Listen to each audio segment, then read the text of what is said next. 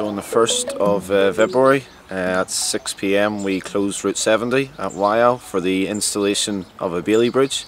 So there's 5 different contractors all working together. You had Downer and Titans working together for the Bailey Bridge installation. You had Fulton Hogan, who also helped out on their cranes. You had Lot, the local contractors, who installed the earth ramp on the Christchurch side of the bridge, and Waiau Civil, who installed the guardrail. Big shout outs to Emma Lucas, the project manager from the Downer Bailey Bridge crew, and also Daniel Helm, who is a temporary works designer. So yeah, they were both there for the 12-hour closure, and yeah, it was good to work closely with them to make sure everything got done in a 12-hour window, so we were well prepared.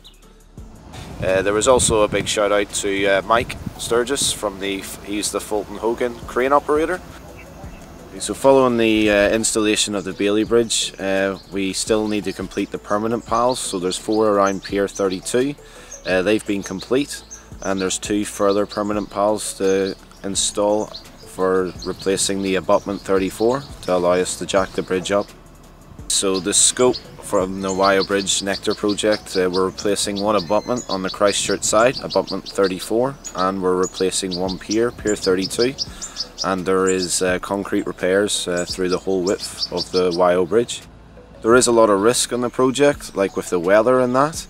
So if it does rain on the west coast, we get all the river flows down at the Waiau, and the nature of working in a river is if the river comes up, sometimes there's no work. A perfect programme, sunny days. I'd like to be out of there May time, but I would allow for June for yeah, some delays with that wet weather.